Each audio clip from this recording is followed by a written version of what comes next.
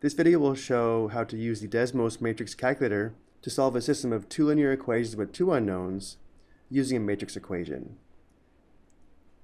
Looking at the system, notice how both equations are in standard form, meaning both the x and y terms are on the left and the constants are on the right, and therefore the equations are in the form where we can write the matrix equation. To form the matrix equation, we first form a 2 by 2 matrix using the coefficients of x and y. Looking at the first equation, because the coefficient of x is 3 and the coefficient of y is 4, the first row is 3, 4. Looking at the second equation, because the coefficient of x is 4, the coefficient of y is -2, the second row is 4, -2. And then we have times the variable matrix. Because the variables are x and y, the 2 by 1 matrix has elements x and then y. And then this is equal to the constant matrix, which is another 2 by 1 matrix. Looking at the right side of the equations, notice how the values are 7 and 5, which give us the elements for the constant matrix. So now we have our matrix equation.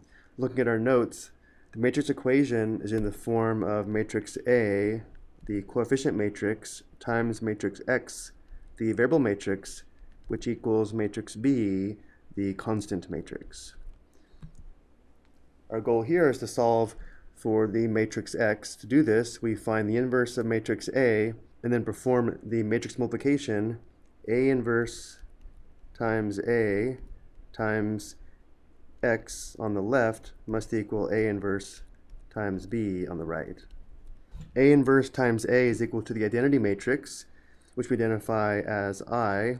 This gives us I times X equals A inverse times B, and I times X is equal to X. X is equal to A inverse times B.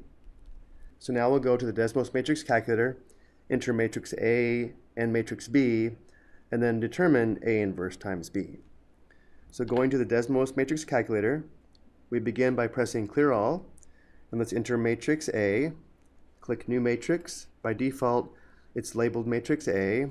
Enter the elements, 3, right arrow, 4, right arrow, 4, right arrow, -2, enter. And now let's enter matrix B, click new matrix. By default, it's labeled matrix B. Matrix B is a 2 by 1 matrix. We need to change number of columns to 1. Enter the elements, 7, right arrow, 5, enter. And now let's do two things. Let's first verify that A inverse times A does give us the identity matrix. We press A inverse A, enter, and notice how we do get the 2 by 2 identity matrix. And now let's find A inverse times B. A inverse B, enter. Notice how we're getting decimal approximations for the elements. We want the exact values in fraction form. To do this, move the cursor to the circle on the far right. This is the convert to fraction button. If we click this, it will give us the elements in exact form. We have 17/11ths and 13/22.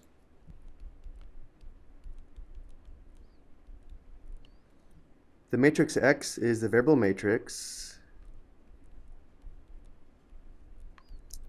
which again is equal to A inverse times B, which we now know is a 2 by 1 matrix where the elements are 17/11ths and 13/22, which indicates the solution is where X is equal to 17/11ths and Y is equal to 13/22. Or as an ordered pair, in parentheses we have 17/11ths, comma 13/22. Because we have one solution, we know the system is consistent and independent. Before we go though, let's verify this ordered pair does satisfy both linear equations. To do this, we substitute 17/11ths for X and 13/22 for Y in both equations. So going back to the calculator, for the first equation we have 3 open parenthesis 17 divided by 11, right arrow, close parenthesis, plus 4, open parenthesis, 13 divided by 22, right arrow, close parenthesis, enter. Notice how this does equal 7, which verifies the order of pair does satisfy the first equation. And now check the second equation. You have 4, open parenthesis, 17 divided by 11, right arrow, close parenthesis, minus 2, open parenthesis, 13 divided by 22. Notice how I made an error in the denominator.